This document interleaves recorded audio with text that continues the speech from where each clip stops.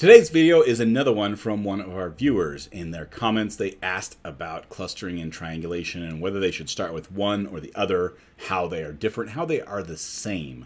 So let's go over that. Howdy, I'm Andy Lee with Family History Fanatics, and we're going to be talking a little bit about clustering and triangulation. Clustering and triangulation are two really important tools in helping to identify how your matches are related to you and how they are related to each other. Well, a cluster is a group of matches who also match each other. Not necessarily the exact same segments of DNA, but they just share DNA. And this is a good indication of a overall family group, a group of people that are all related to some ancestor. Although it's not definitive because of the way clustering works.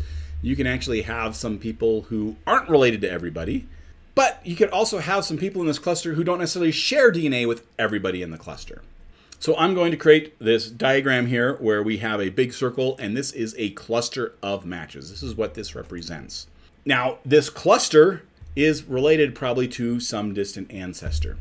So for instance, hey, this cluster is related to my ancestor, William Kevern. That's a good start.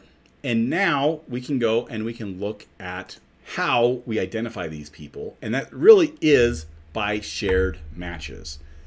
Different tools on different sites call it something different. For instance, on GEDmatch, it's the match both or one of two kits. Some call it the shared matches. Some call it the matches in common.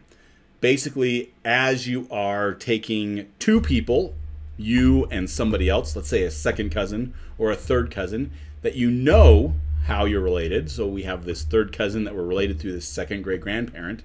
Then all of those matches that you share in common are also related to that set of grandparents or that great great grandparent.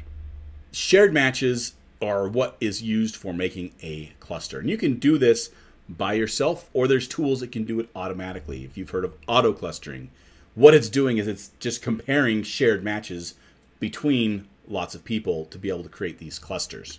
Now, triangulation is different than clustering. It sounds sort of the same, and sometimes it might even look sort of the same, and they are related, which is why they can be confused at times. Triangulation is three or more matches who share the same segment of DNA, and that is the key difference between them. With clustering, you're sharing DNA between it. You match each other. With triangulation, you share the same segment of DNA. So all three of these people have the same segment of DNA. So let's go back and look at our diagram here. We have this great big cluster. Within that cluster, there happens to be a group that is a triangulation group. Now that triangulation group, they share some specific segment of DNA. So in here, I have chromosome 15 from 32 megabases to 58 megabases. That is the segment that those people represented by the purple actually share.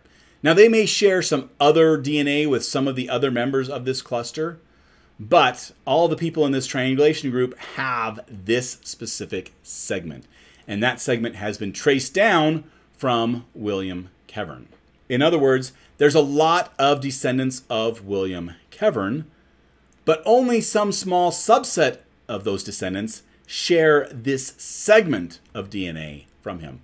And so in this cluster, we could actually have lots of different triangulation groups representing DNA from William Kevern that others share, but not everybody shares. So with triangulation groups, we find them by finding shared segments. So there's tools on GEDmatch called segment search or the triangulation tool.